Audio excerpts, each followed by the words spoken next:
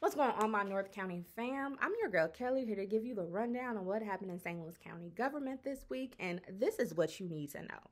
So first, there was a lot of discussion around legislation that would change an already existing piece of legislation impacting involvement of minority and women-owned businesses regarding contractors work in St. Louis County projects. So Councilman Tracus introduced this legislation. Like I said, it would tweak some already existing legislation on the books. And so what are his tweaks? So one, his tweaks would allow prime contractors to include their own women minority-owned business credentials when bidding for St. Louis County projects. And the second tweak, major tweak, it would establish women minority-owned business involvement goals per individual contractor per project. So currently, contractors bidding for St. Louis County projects are required to have 24.9% of contractors that are classified as minority women-owned businesses. So Councilman Tracus, he didn't do this work alone, right? He talked with, consulted with contractors.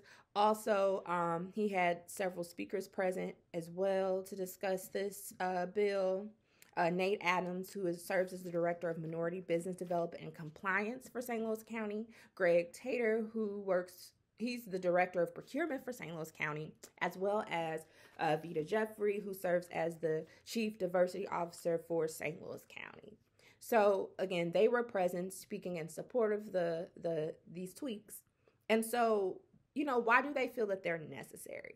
So they believe that these changes will make the contractor bids more competitive and increase overall participation among contractors, especially when you're looking at the smaller jobs. So this is the example that they provided. Let's say there's a $60,000 project. A prime contractor, has to hire a subcontractor to meet that percentage. So that $60,000 job now is a $30,000 job. And who's going to bid for that? Ain't nobody going to bid for that. That's who. So they're saying that these changes will really help alleviate some of those challenges. So in addition to those folks, like I mentioned, contractors also were in support of these tweaks. There are a couple of concerns expressed. One was that council members want to make sure that there is some type of a training component still included in the legislation, just so that everybody on the same page and they know what it is when it comes to minority, women-owned business enterprises, the program, the process, et cetera, so no one's confused or don't know what's going on. And the second thing, Councilwoman Webb, she expressed that she thinks there should be a minimum goal when it comes to that percentage of involvement of minority women-owned contractors working on St. Louis County projects. And Chairwoman Day, she said, look, y'all, we're going to be getting a hell of a lot of this infrastructure coin coming down the line, so we really need to make sure we get this right. So I'm sure there is more to come regarding this important matter. And then the second thing y'all need to know, more discussion about St. Louis County's Property Assess Clean Energy Program, also known as PACE. So through the PACE program, homeowners can get clean and renewable energy improvements to their properties by getting a loan, and the loan is paid through folks' property taxes. And the loan is based on, whatever the home improvement is, also the equity within the home, as well as the home's assessed value. And so this helps folks that they don't have the coins up front to make those improvements. And the concern is that there have been reports, this was published in a national publication last year, there are people that have lost their homes due to the increased costs in their property taxes, because again, they pay their loan through their property taxes. And some folks, they can't afford to pay that cost through some predatory-ish. And as a result, when you can't pay your property taxes, you lose your home. So, up for debate was really how to move forward with the PACE program in St. Louis County. Either one, scrap it all together, or two, really make changes to the existing legislation to make sure that people ain't out here losing their homes. So it's important to note, y'all, even if the county council decides to eliminate this PACE program altogether, there's still a similar program that operates in municipalities. So St. Louis County's PACE program jurisdiction is in unincorporated St. Louis County. However, the municipalities, not all of them, but some of them participate in a similar program operated through the state of Missouri, the Missouri Clean Energy District program. So I'm just letting you know. So there were 10 speakers. Yes, 10 speakers. Speaking either for or against St. Louis County's PACE program. Those wanting to scrap the PACE program, again, expressing issues about folks losing their homes and all that, were Jake Zimmerman, who serves as the St. Louis County Assessor, and David Stokes, who's from the Show Me Institute.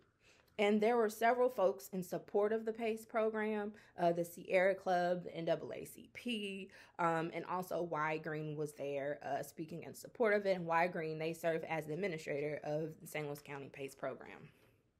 There were representatives from Spire and Ameren as well present, and they weren't speaking in favor of or against St. Louis County's PACE program, but they wanted people to know about their both of their companies' PAYS program, PAYS, Pay As You Save, and it's pretty much the same thing as the PACE program, PACE program, except it's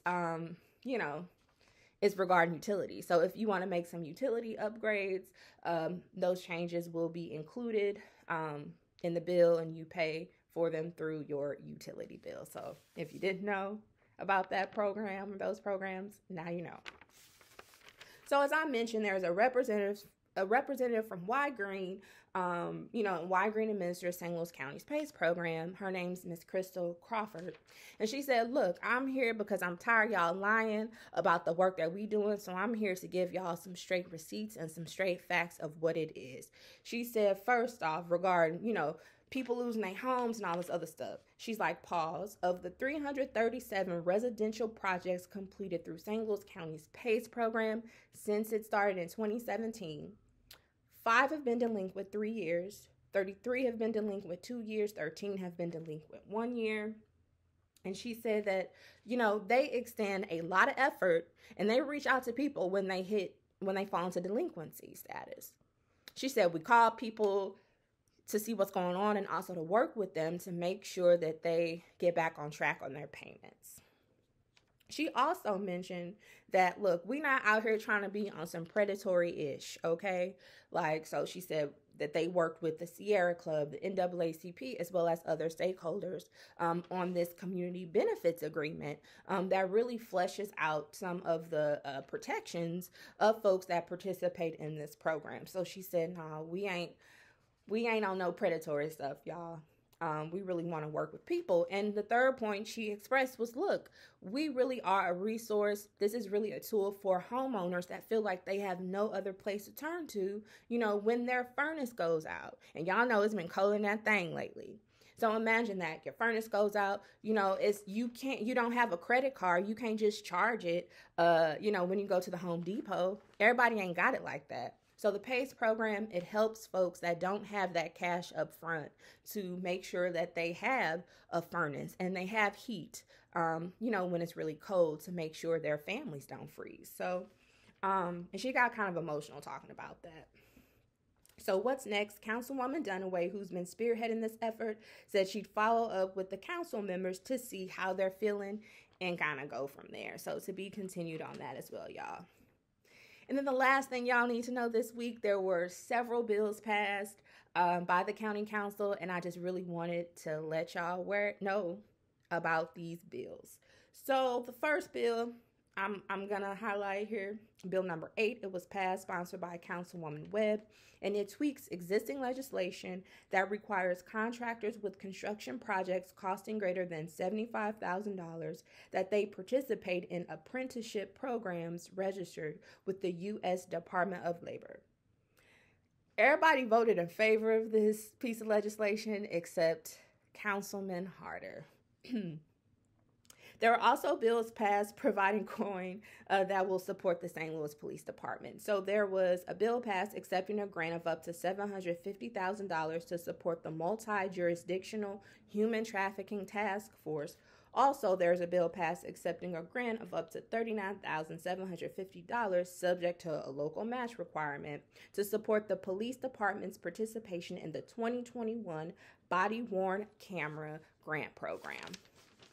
And lastly, but surely not least, there was a resolution passed supporting submission of an application for a grant that will get the Kinloch Park project going. So, yes, y'all, Kinloch Park will be renovated. And this renovation will consist of a playground, a shelter, restroom, athletic field, walking path, and yes, basketball courts. The total estimated cost of the project is close to $1.3 million, hence why they applying for that grant to get them coins. So that's all I have for you this week. Please stay safe out there, and you will see me soon. Peace.